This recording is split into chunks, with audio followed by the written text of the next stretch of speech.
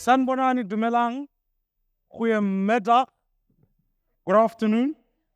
It's okay, in my culture we greet back, it's okay. I know I had to get my passport stamped on my way from Cape Town to Hermanus. So I must say up front, this is a long walk to freedom. But it's good to be here. Thank you, Alec and the team. I think Biz News are a phenomenal institution for our politics. And it's important that you have institutions that are able to help leaders like myself be held accountable, but South Africans like you to be informed. And so it's my privilege today to be able to speak to you and to speak at this particular conference. And I want to publicly acknowledge the leaders of political parties that are here today. I have the difficult job of standing between you and a gin and tonic. So if you ask me nice questions, we'll keep them brief and make sure gin and tonic arrives, or we'll be here for the afternoon. Many of you would know I grew up in Soweto. Some of my life I spent in parliamentary politics. Much of it I spent in church, and then some of it I've spent in business.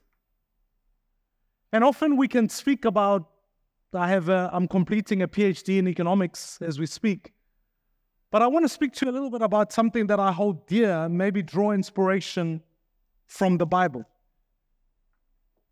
You know, it's a fascinating thing when you read about the story of the Israelites, in many ways leaving Egypt on their way to the Promised Land. And I think South Africa has some parallels to this issue. You have great leaders like Nelson Mandela who are able to lead a nation from Egypt, and maybe they themselves don't get them into the Promised Land. But I pause at a point where Moses' successor sends a number of people to go spy the land. Upon arriving, they come back with mixed reports. If you've ever read the Bible in Numbers, it tells a story about how some of the spies came back and argued that there are too many difficulties in this land. There are too many giants. We will get annihilated. And then there are some who come back and say, we see a land flowing with milk and honey. The conflict in South Africa is, as others have said it, it's a country where almost the worst never happens, but the best is too far to reach. It's a land of contradictions, where there are some incredible things that happen and some difficult things that take place. The temptation for the spies is to long for going backwards. And I sometimes find much of our political debate so littered with what yesterday means. We debate our history, whether it's that of colonialism, apartheid, or the last 30 years. So when you come and you speak in an election year, it could also be tempting to reduce this election about political battles that have taken place intra-party. What happens between Jacob Zuma and Cyril Ramaphosa? Others would come here today and ask the question, what is going on between you and John? But as Jan Smuts said, you've got to, when confronted with difficult choices, take the courageous one.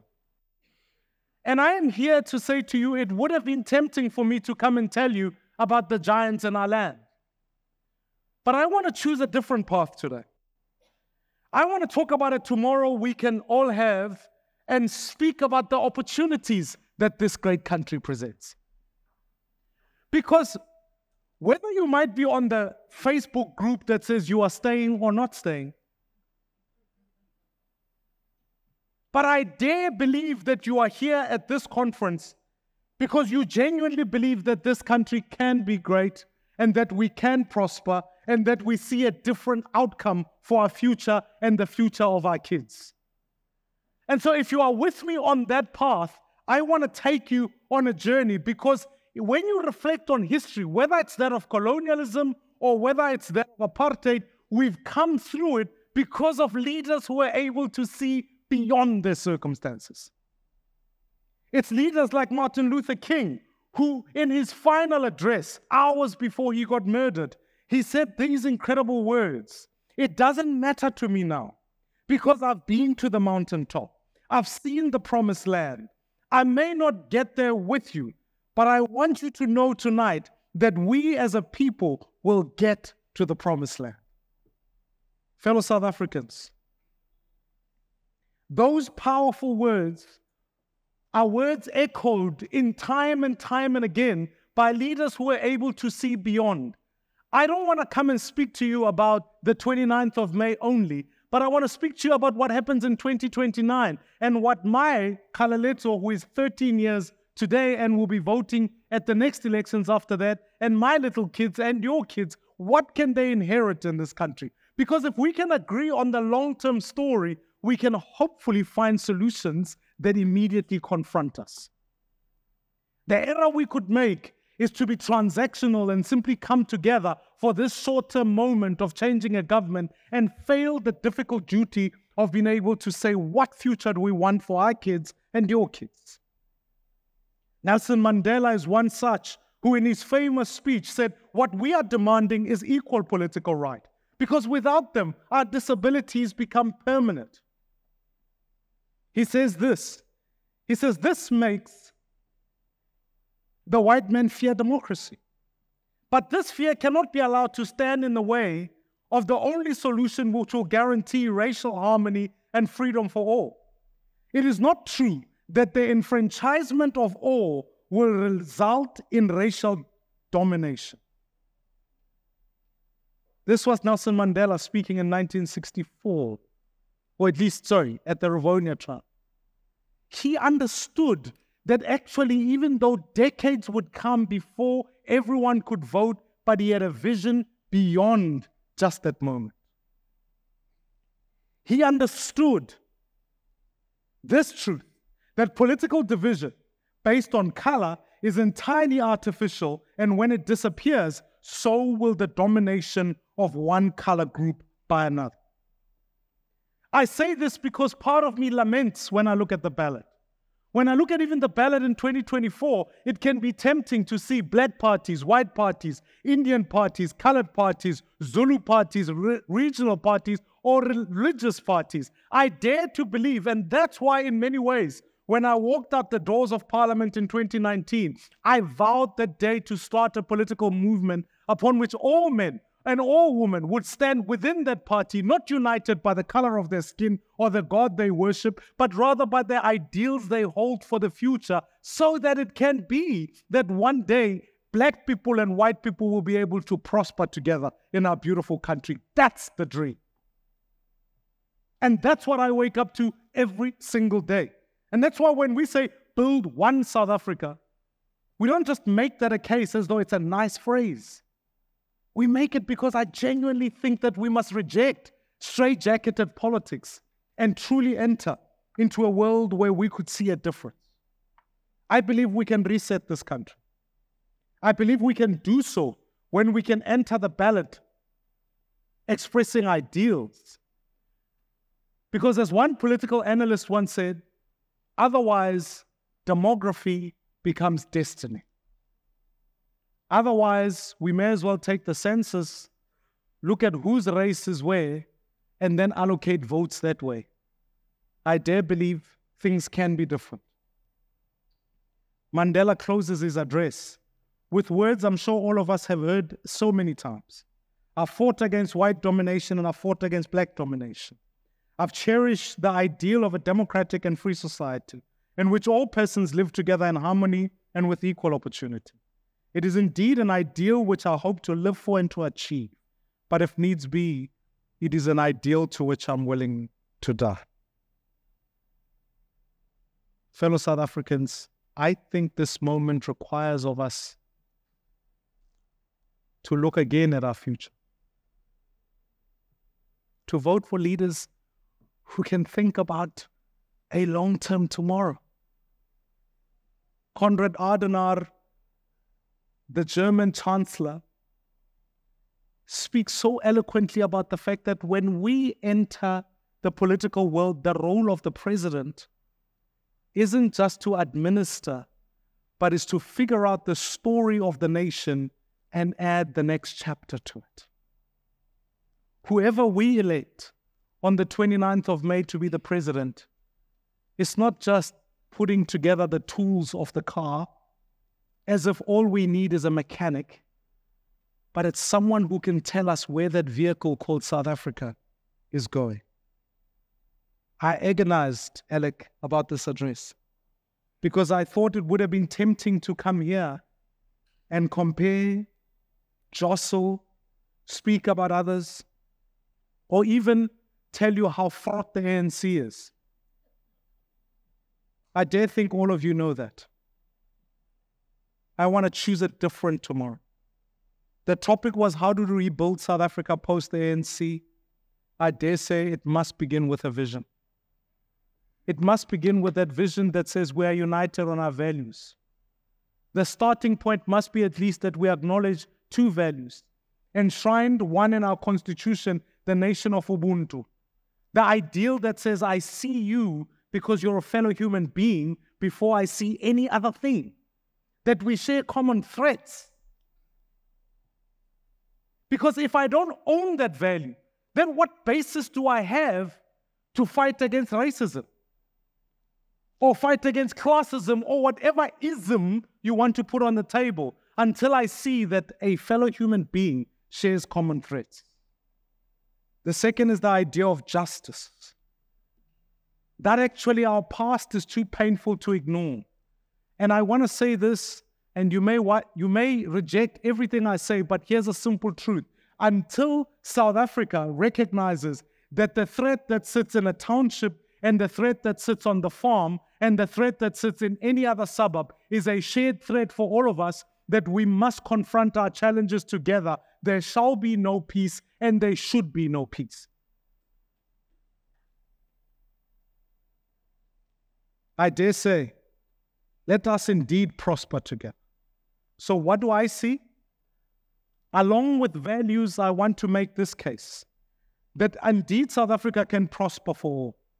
That black and white, and by that I mean colored, Indian, and all South Africans, that we are all descendants of this great nation, that we recognize this, that we're endowed with such great assets, and with those, it's not just our minerals, our beauty, our people, but I see a nation where an economy can grow, and I can dare say, if we work collectively together as a people, because I know the question is going to be about coalitions, but it's not just a coalition of political parties. It's a coalition with business, civil society, so that we can deliver an economy that grows at higher than 3% and ultimately can put 2 million jobs in this country so that every household has at least one person that is working in that house. That's the motif. We have to build a nation where our young people start school and finish school. 40% of our youth drop out. I reject that. We have to be kind and look after the child in the womb as much as we do the child out the womb. And that means that for mothers who cannot feed their kids, I dare say we need to introduce a form of maternal grant that will make sure our kids are able to grow up healthy from the womb.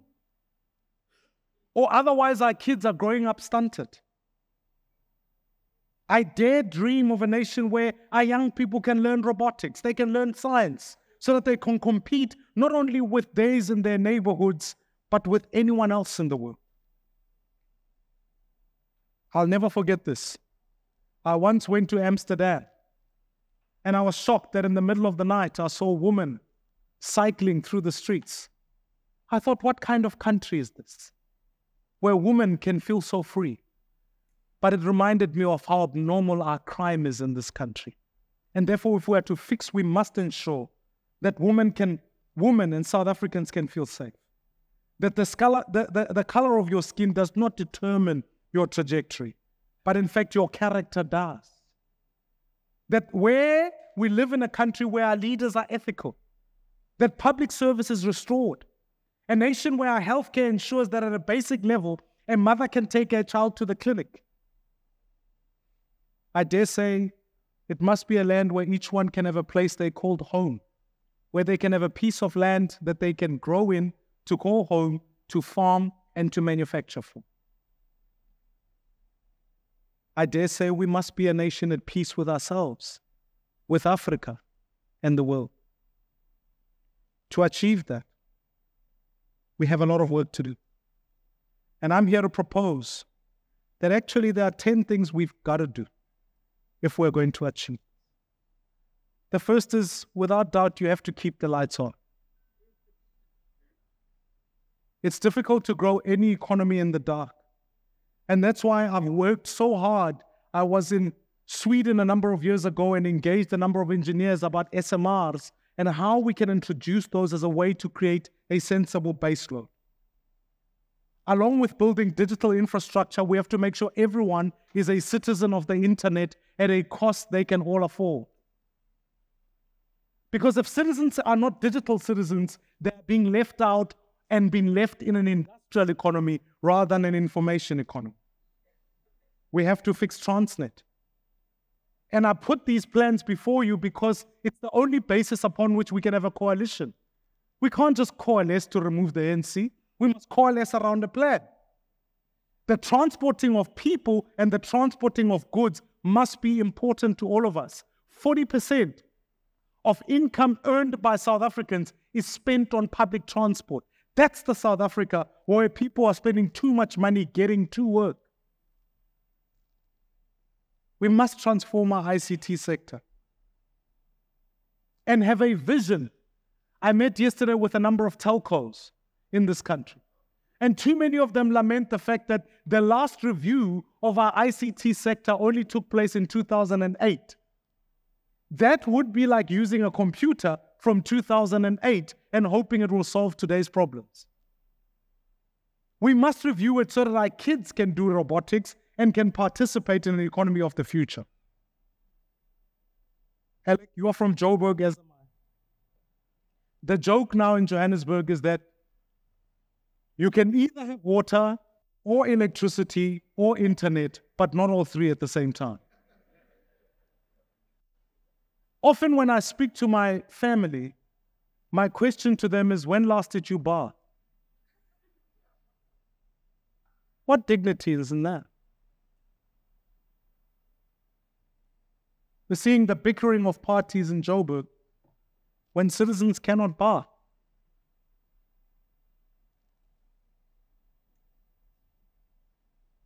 I dare argue that let's not judge all coalitions in what's going on in Joburg. Let's realize that coalitions work, and let's realize that Cape Town would have never had a new government until that 7-party coalition came on board. I've consulted with the Public Service Commission to create a strict guidelines to build state capability and appoint the right people into administration. We have to decentralize the police. We will never fight crime so long as police are a national competence and don't have priorities. The priority must be murder, and intelligence must be lowered down in communities. Because what's the point of being stopped by Metro Police, all for them to check whether my license disc was paid up to date or not, rather than fighting criminals who are killing citizens? And I would dare say we're long overdue a new Minister of Police.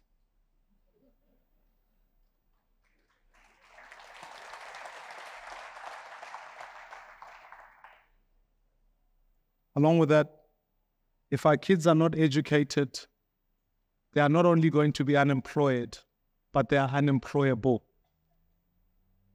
And so I've suggested that we give vouchers to parents for them to choose where they want their kids to go to school. For them to be able to say, if this school is useless, I have the money and the means to add a little bit of my income to choose where my child can go to school. I celebrate what Herman speaks about infrastructure, because without roads, without bridges, our construction sector having collapsed, South Africa's economy cannot work for the future. We must change the regulatory framework, especially around SOEs, to make it easier for people to be able to create economic prosperity, for us to be globally competitive. We must keep a workforce healthy, and therefore I reject this idea of this current NHI bill. But I think there is a way of finding universal healthcare that works.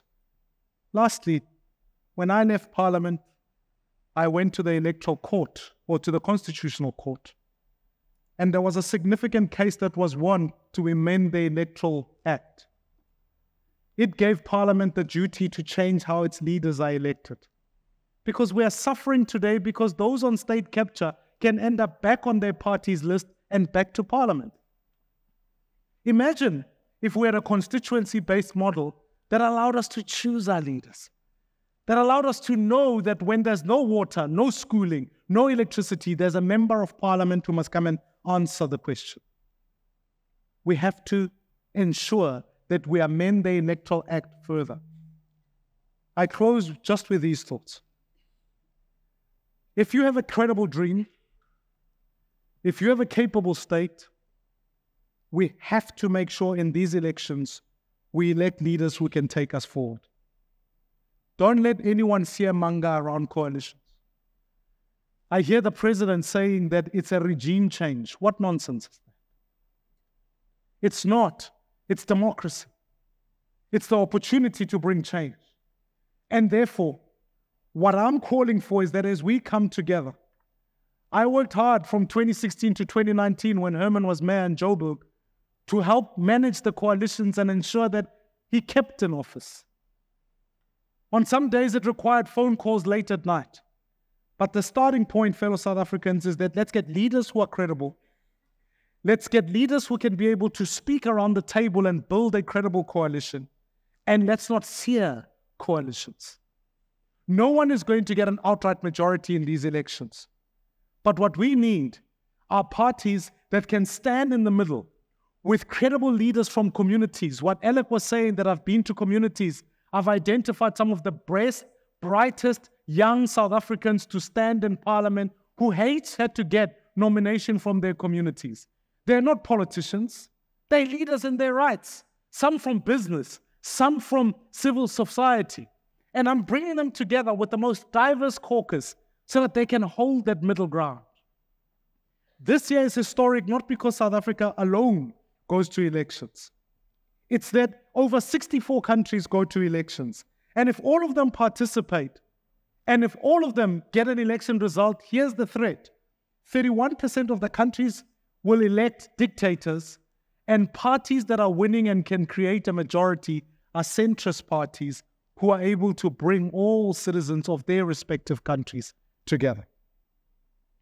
So yes, it's going to be hard, but we have to get it right. I've said to people, this election is about 2 million votes. It's some votes that sit in the middle. I don't buy half of this polling that's on the table because I think it was done in some ways. It's getting surprised. MK is coming out. We don't know what the electricity is going to do. All I know is that as citizens are starting to think hard, they are wanting to back leaders they can trust and leaders they can work with. So of the 27 million South Africans who are registered, all I'm simply asking for them is 2 million. Because it's the 2 million that will determine the trajectory of this country. If those 2 millions go to the EFF, those values will be cultivated in society. If those 2 million go to parties like BOSA or us, it's the values of non-racialism, Ubuntu, justice, capability of the state, raising of education that can work to go forward. I dare say we have our biggest opportunity now, and we have to show it. I've worked in the last while to show when people are open in rural communities where there's no water and you put a borehole, suddenly you are the government in working, not a government in waiting, because you can bring about that change. So yes, I take maybe lead from so many leaders, Helen Suzman, so many, but I want to close maybe with this. As President Mbeki said in his I'm an African speech, he said, whatever the setbacks of this moment, nothing can stop us now. Whatever the difficulties, Africa shall be at peace. However improbable it may sound to the skeptics, Africa will prosper. And if we're going to make it, this is the election, not to vote for old, but to vote for new, not to face up to our fears, but to hold on to our hopes, because tomorrow will be better than yesterday. I thank you very much.